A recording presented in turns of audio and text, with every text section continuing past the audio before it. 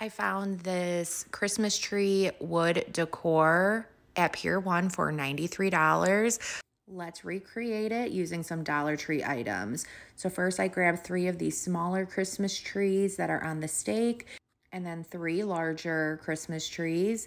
Go ahead and put some heat on the back of the stake and it usually will just kind of pop right off.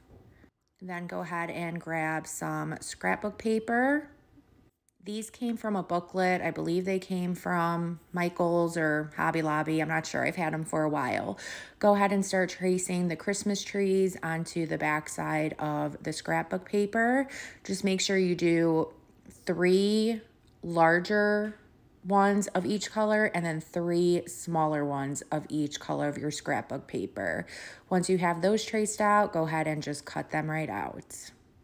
Then go ahead and grab some Mod Podge and just start painting that right onto the Christmas trees. I'm going to start off with the smaller ones. Once you have the Mod Podge placed down, go ahead and smooth that scrapbook paper right on top. Smooth it out with your fingers to make sure that there are no air bubbles, and then allow that Mod Podge to completely dry. Now for this part, I had some excess along the Christmas trees. Use this method with discretion. I'm not responsible for anything that you guys do, but I did the fire method. I've never done this before. I was really nervous to do it, but let me tell you, it worked amazingly. So you just use a lighter, start lighting off the excess, and it will literally stop once it hits the wooden Christmas tree. It will just go out automatically. And it just leaves you with this nice, close, and smooth finish.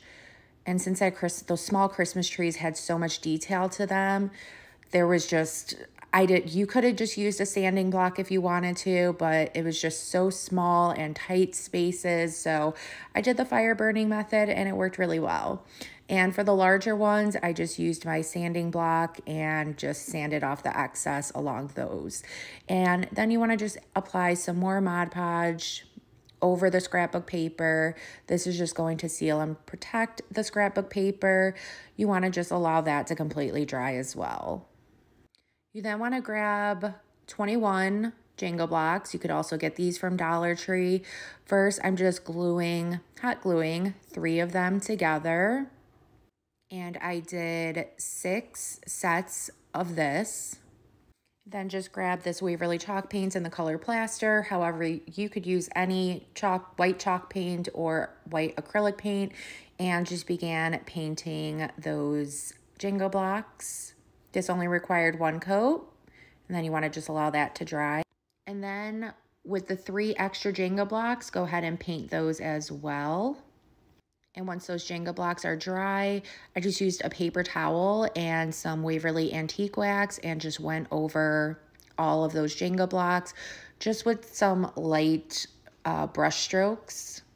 You want to make sure that some of the white is still kind of peeking through. So if you go a little too heavy with the antique wax, allow it to dry and then just go back over it with some more plaster chalk paint and just do some dry brush methods. Now let's go ahead and start gluing these Christmas trees together so that way it stays in place. And I'm just using hot glue to hold these together.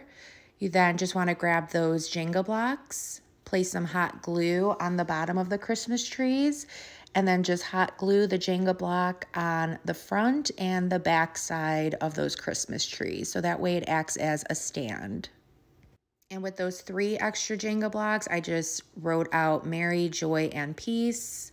I just hand wrote it with some acrylic paints. And then you want to grab some jute string, just kind of wrap it around the Christmas trees about 2 or 3 times. Tie off a bow in the front, and then I like to just hot glue that bow in place to make sure it's not moving around anywhere. And then grab a white bead. You can actually find these at Dollar Tree. But these I got from Amazon, but I have seen the white ones at Dollar Tree.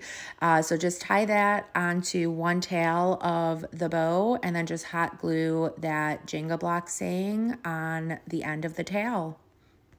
And here is all three of them together. They came out so amazing.